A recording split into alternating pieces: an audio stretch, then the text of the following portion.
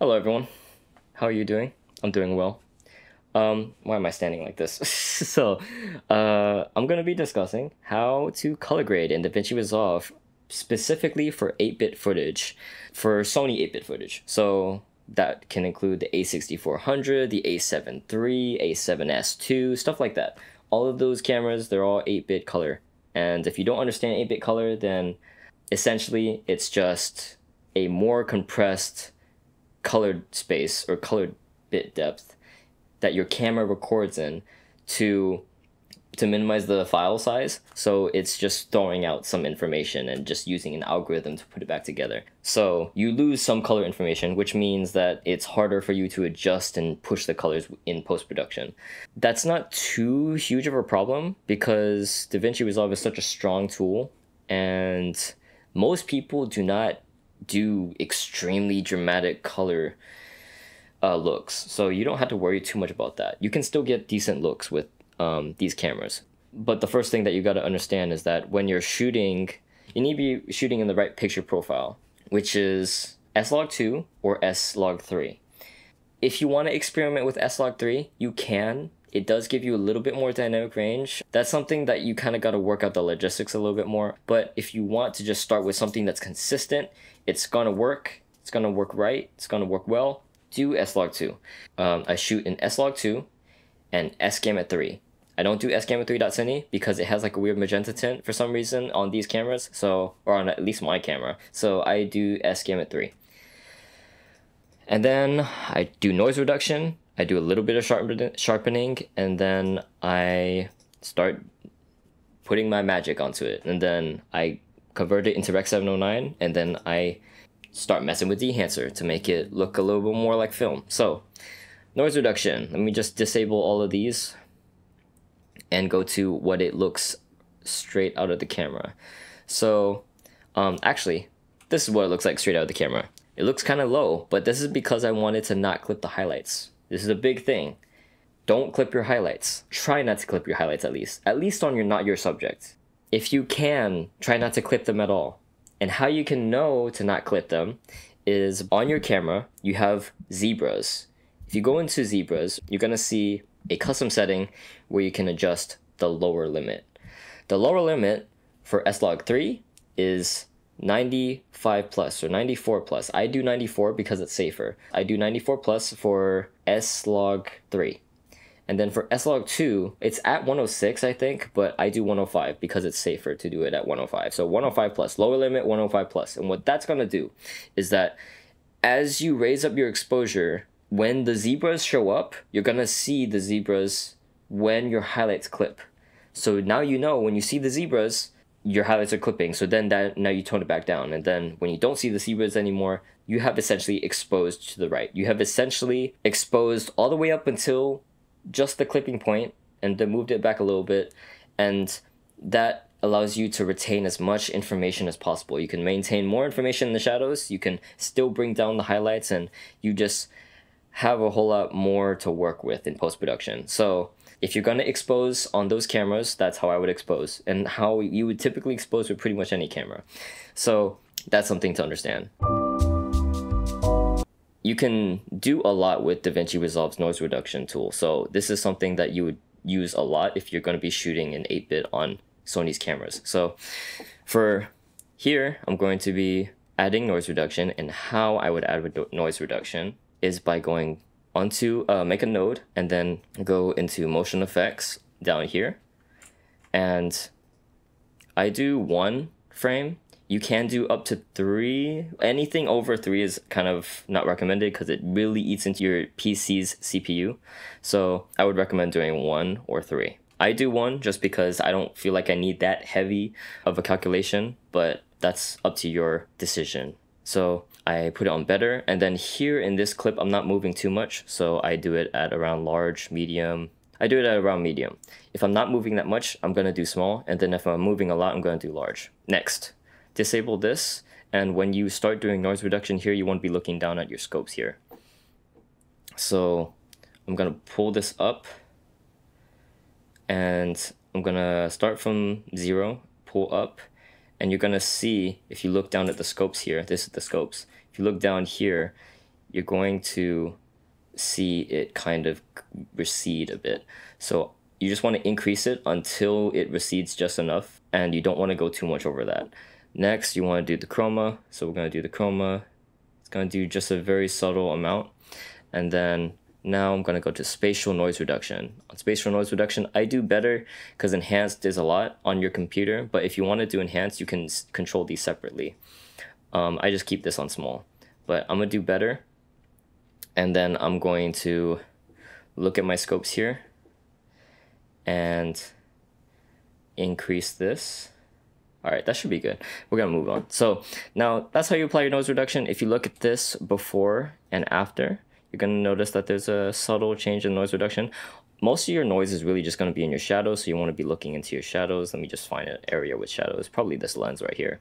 So if I enable, disable, this stuff is a whole lot more dramatic when you do low light stuff, which we're gonna see in the next clip, but this is more well lit, so there's a whole lot less noise. Next, sharpening, I go to this tool and then I press Shift H and then pull this, go on this tool, this triangle right here. I pull this down to like around 0.04 and then Shift H, press AB, pull this down until I get just the edges. You don't want to do too much. Press Shift H twice and then you're going to exit, and you can look at the edges here and you'll see that we have sharpened it a subtle amount, which is good. Next, CSTs. CSTs are going to be the base of your of how you color grade in DaVinci. So CSTs are color space transforms. So essentially you're going to be transitioning from the color space that your camera shot in into a much wider color space so that you can work with more colors. So in DaVinci Resolve, the widest color space is DaVinci Wide Gamut. So we put in Sony S Gamut 3, and then in our gamma we put Sony S Log 2 because that's what we shot in. Next, we're going to put DaVinci Wide Gamut. And on the gamma, we're going to put DaVinci Intermediate. Now, at the very end, we're going to have, not at the very end, but right here, we're going to have another CST. You can just look it up on the search bar. You can just look up color, and then you'll see color space transform. So on this one, we're going to be putting it to Rec 709, Gamma 2.4, because Gamma 2.4 is like standard for broadcast and YouTube and stuff like that. Next, I have a node for HDR. HDR is this powerful tool right here. On this tool, you can mess with all of these exposure settings. I might get more into depth on this, how this works in a later video, but it is really powerful for controlling your highlights and your shadows. Then I have another node for balance and exposure. So this is basically allowing me to make sure that my colors match up. So for example, here in the offset, I have reduced my red by 24 here, because before, if I take this off, or if I reset this, there was like a red hue and I didn't like that. So I moved the red down a little bit, and you can check that by clicking on this tool right here. You click on this tool and then you can hover over a certain area that is neutral. So whether that be blacks, grays, or whites, if you look over a neutral space, if all of your colors are more even and no colors way too high or way too low, then you balanced those colors out in the offset section. Something I probably should have prefaced earlier is that offset, gain, gamma, and lift are the most powerful tools that you will be using when you color grade. These are what we call the primaries, or the primary wheels.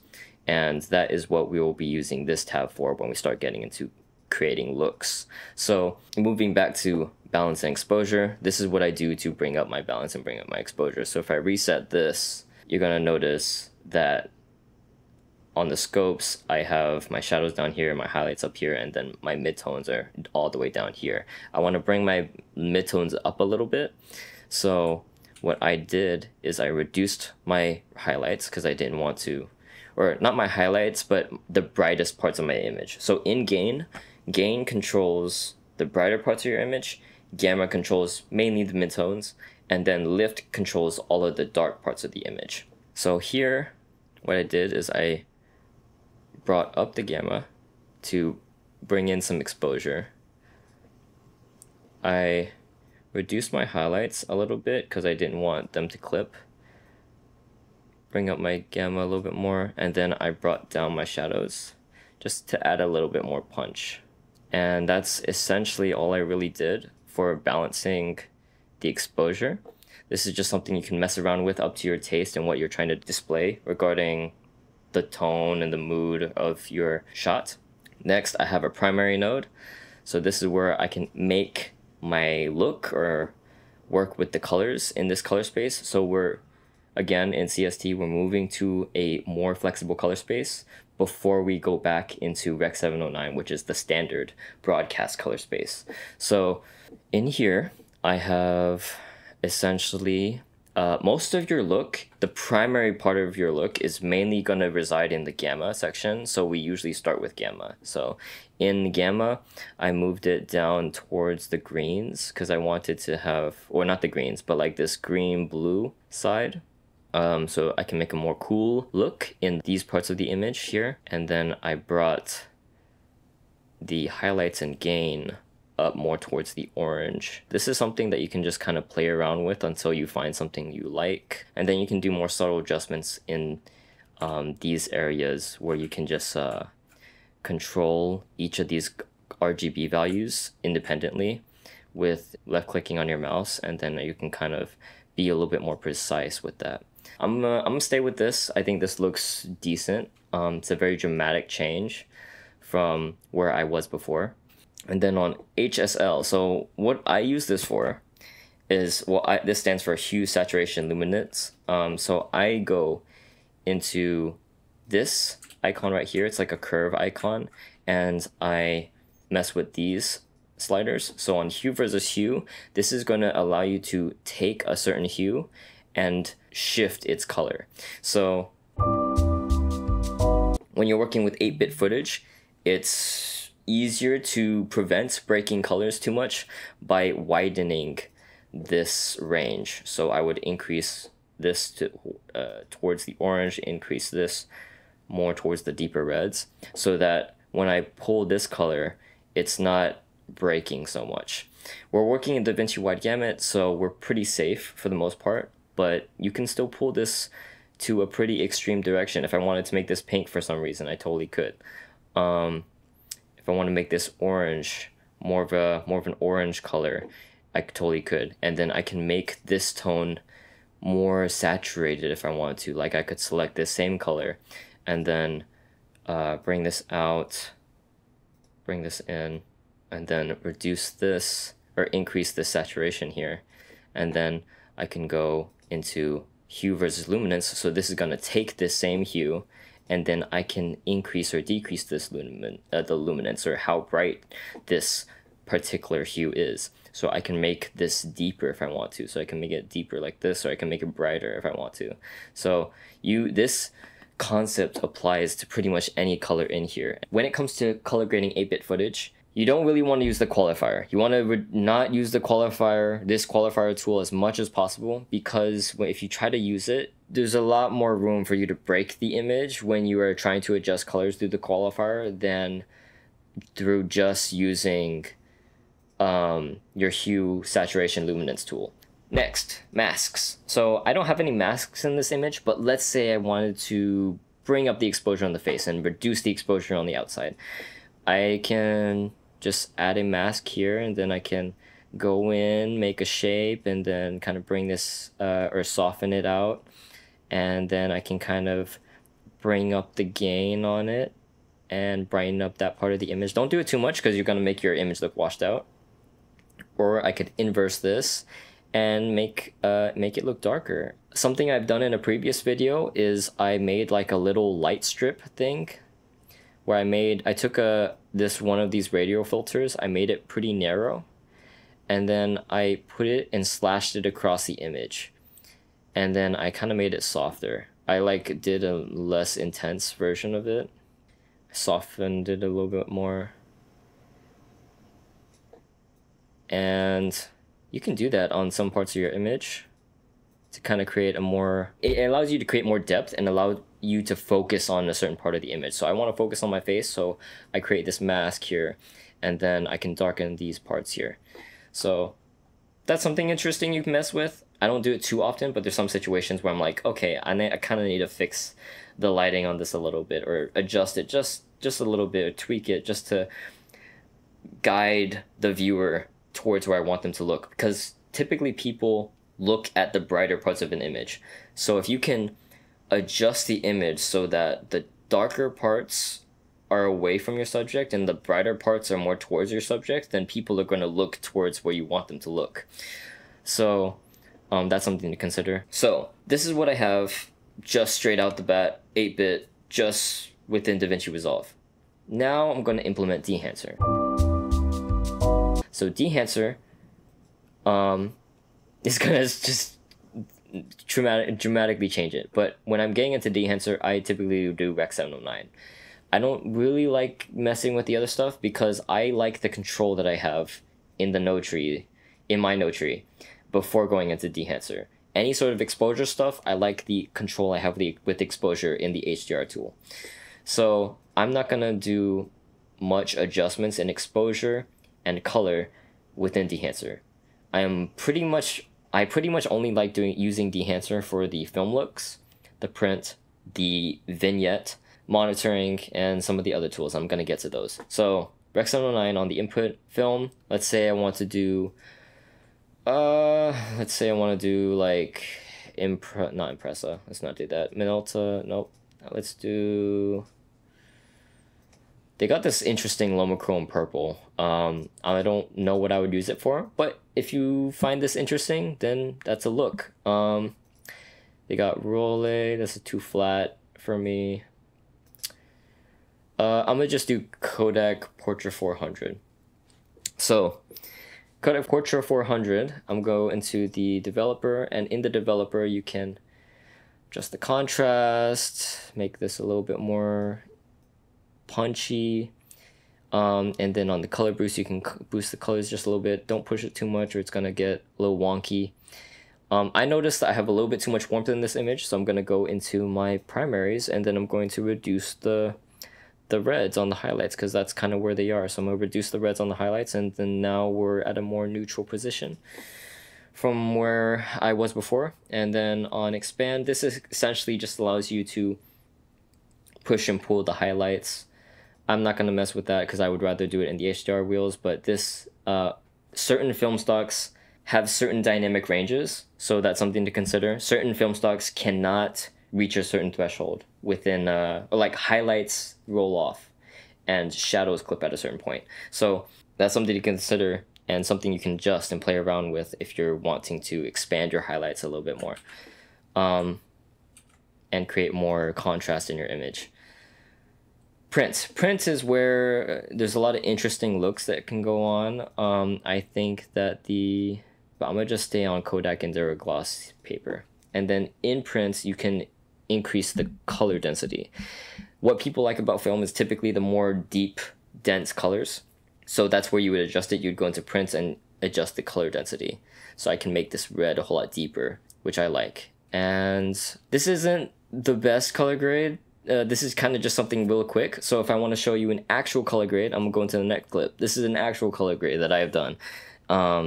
And I prefer this a whole lot more than what I was doing in the previous clip. I did the previous clip just so I could kind of explain the general concept of color grading for 8-bit footage. Now I'm going more into what I like about Dehancer and some stuff I would improve on it. So for this, I like how, okay, this is what it looks like before Dehancer. This is what it looks like before any sort of color adjustment.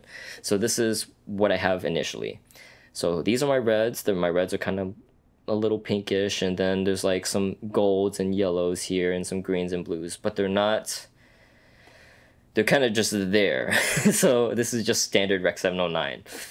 There's nothing that's like giving me this is creative, or nothing giving me like this is an interesting world. This is kind of just a very standard, just basic world. So we create our own world by going into our primaries and then adjusting it, making it look a certain way to try to convey a certain mood. So we do that mainly in the primaries, and then just messing around with this. So I have a lot more green tones here. So this is a very dramatic, like kind of Hong Kong-esque type vibe that I'm going for. So I made the tones a little bit more green, mainly like in the shadows a little bit more green.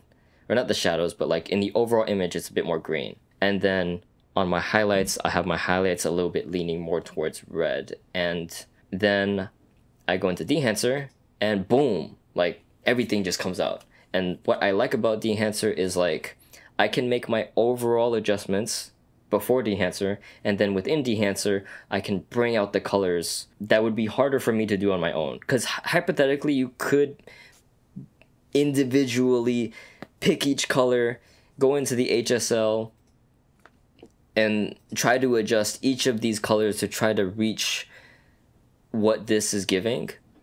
But you can't, it's not very efficient. You're gonna be tinkering around with this so much. So what Dehancer does is it allows you to pull these vibrant deep colors out with just the ease of the plugin. So I think that that's pretty cool. So what this tool can provide for you is an easier, simpler way to achieve these type of colors.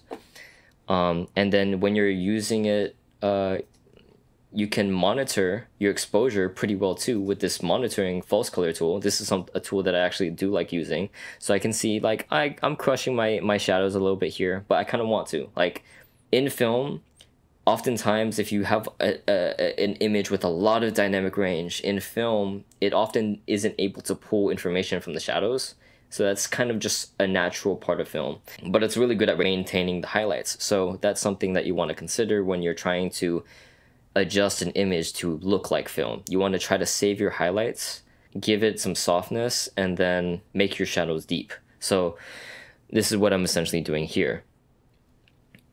And then here I'm like not clipping too much. It's like clipping here, but like not extremely. It's not red, but it's still pretty much clipped. But the overall halo around the light is not clipping, which is what I'm going for. So that's a pretty cool exposure tool. It gives you 16 zones, so you can kind of get into the nitty gritty of the different contrast ratios within the image. So I like that. I don't know if it's exactly EL zone. It could be going off of the stops, but that's like a whole nother discussion about like EL zone and using monitoring based off of actual stops and all that. That's like a whole nother discussion. I don't even know if you understand what I'm talking about, but with this tool, this false color tool, that's pretty cool. I think if they implemented EL zone, that would be interesting though. And then you can make your own LUTs and you can adjust if you want to do high quality or low quality based off of your computer. So that's pretty dope. Vignetting tool is pretty interesting. You can gauge it by using the feather tool. So I would feather this out all the way, or defeather it all the way, so that I can kind of see where it is. And then I can adjust the aspect ratio like this and make it fit the image that the way that I want it to. So I want most of the focus to be around here. So I want to draw people's perspective towards the bright parts of the image and towards the center. So I make the center brighter, and then the edge of it, I can make it a little darker because I don't really care if people look at the edges. So I can do that, darken the edges, and then feather it out all the way, and then it looks like this. That's something nice that is within Dehancer. I think the vignetting here is a whole lot smoother than it is if you were to do it manually with this radial filter. So I think that's pretty cool. Overscan, it's like you can make like the Super 8 looking vibe. This is what overscan, gate weave, film breathe, all of that is like to emulate like the motion of film as it's rolling on a projector.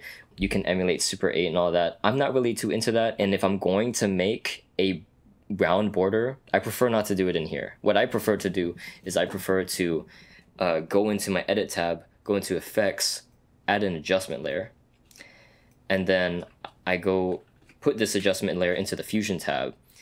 I don't know why it's monitoring it like that. Oh, yeah, there we go. Add this adjustment layer into the fusion tab, add a rectangle, and then I bring the values on this rectangle to 0.975. And then same thing here, 975. And then on my corner radius, I go to 0.15. And boom, I have like a cool 35mm film looking border. That's pretty nice and retro. Use it for your IG or your or whatever you want to put it on. But you can do some pretty cool stuff with this. You can make it look more like a 4:3 aspect ratio if you want to, by bringing it down to like 775. Do 7:75. It's like more of like a 4:3 aspect ratio, which is more of like a 35mm film look. So you can do that. But if I'm gonna do some sort of black round border retro type of thing that I want to do for Instagram or YouTube, I'm gonna typically do it through an adjustment clip, just because I can apply it to the whole thing and I don't have to like go into the nitty-gritty individually for each clip. And also the exposure on it is pure black. It's not like overscan for Dehancer. If I go into Dehancer and turn the overscan on, the thing about it is it's like not pure black. It's like light black, and I kind of don't like that. I want it to be pure black. And then the edges are like a little rough. Some people might like the rough edges, but I kind of just want it to be clean black, clean edges, maybe soften it a little bit. So that's up to your personal preference, but I wish that it was like clean black. So that's my only input. Halation's pretty cool. I added halation because I'm going for that Hong Kong film aesthetic. So I have halation here to kind of bring out these red hues in the edges.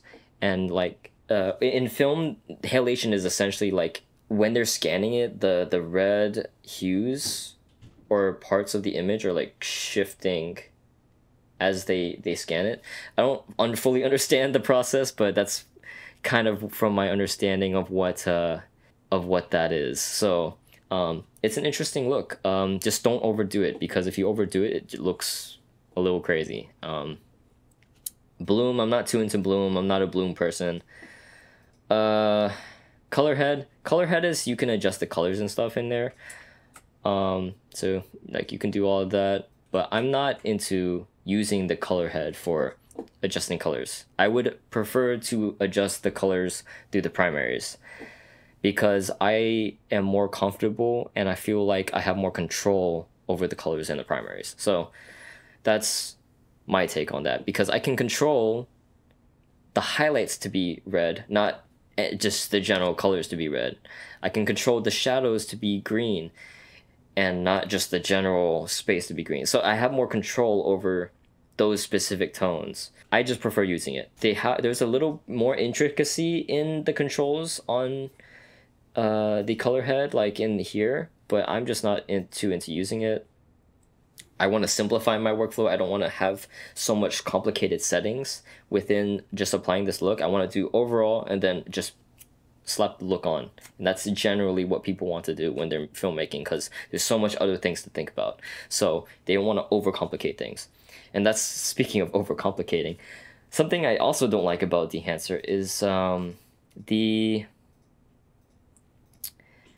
the layout of it. Look at this layout. I'm like clicking on all of these, and it's just like there's so many different sections to go into, and you scroll and scroll and scroll to try to get to each one. How I would have laid this out is I would have had tabs. Like I would have input here, film here, this here, this here, this here. I would have it in like little square tabs, and I would lay it out like that. And then I would have you be able to click on it, and you can just memorize the arrangement or learn the arrangement of all your settings and just click wherever you need to click if you want to edit something.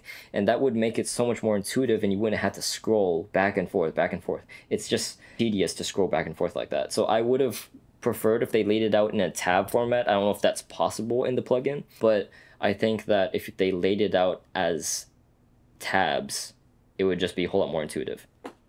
This is another clip that I did where I went for a completely different approach. So you can do this node tree, which you have more control over, but in some cases, if you're doing RAW or you're shooting in RAW, you can input your camera's profile within Dehancer.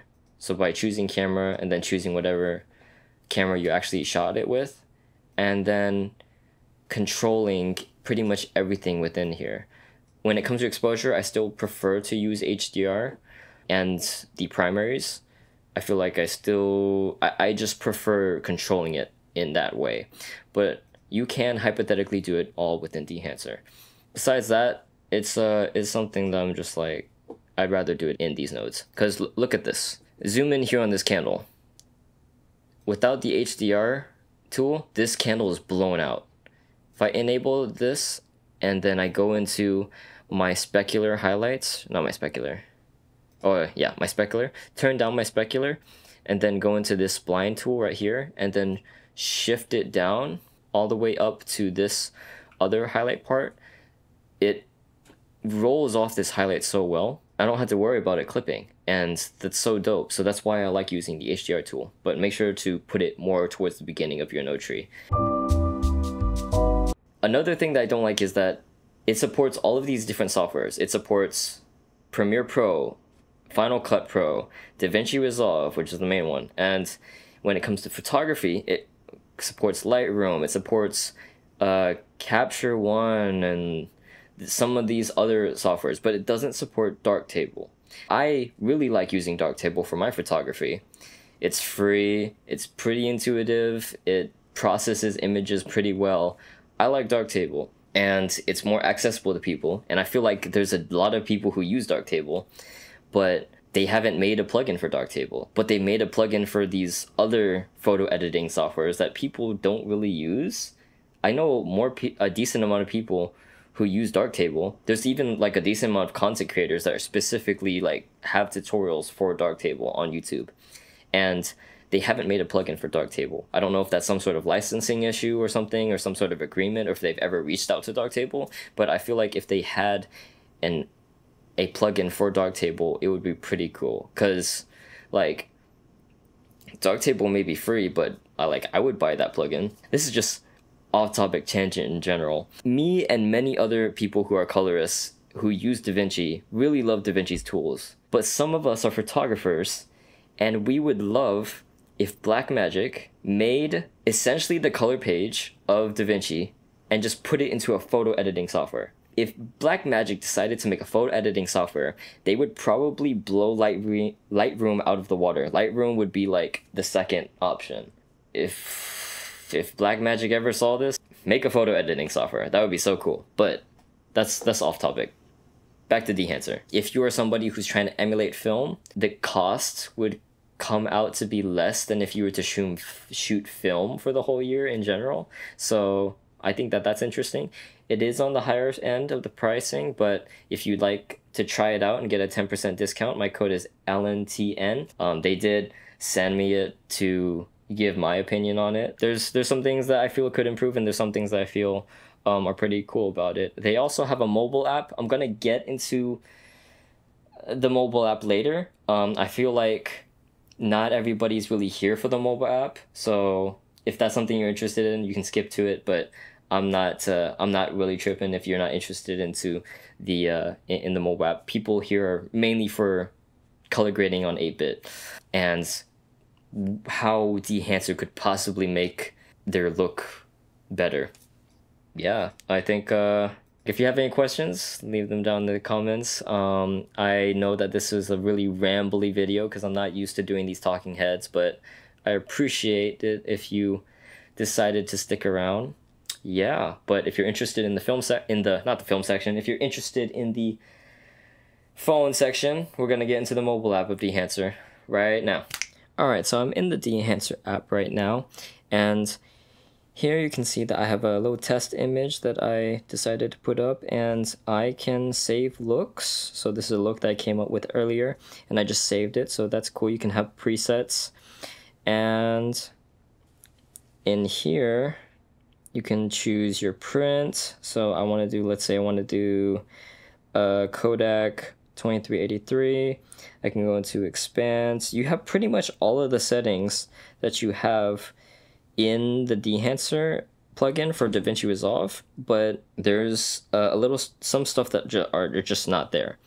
But you can still have some pretty interesting looks going on. Like you can do impress. I think that's pretty cool. And then you can control your highlights, roll off. You can like expand it, make it pop a little bit more. Like here, I can bring it down. So now my highlights are a little bit brighter, but they're not clipping. I wish they had the false color tool in here. I think the false color tool in the app would be pretty cool, but besides that, like this is, let me just show what it looks like before. This is what it looks like raw. This is the raw image.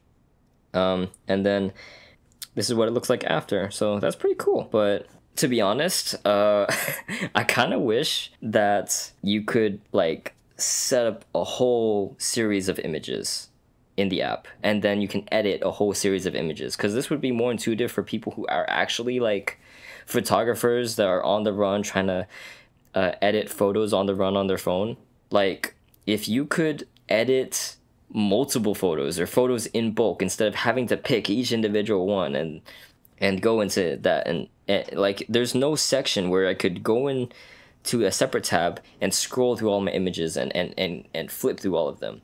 If I could do that, then that would be so nice. But it's not in here, and I think it's just maybe the limitations of the software, but I feel like it would be pretty intuitive if you could just flip through a whole bunch of different images that you shot so that you can kind of make everything look a little more consistent instead of having to pick each individual one. But I think you can still get some pretty decent looks. But that's all for me.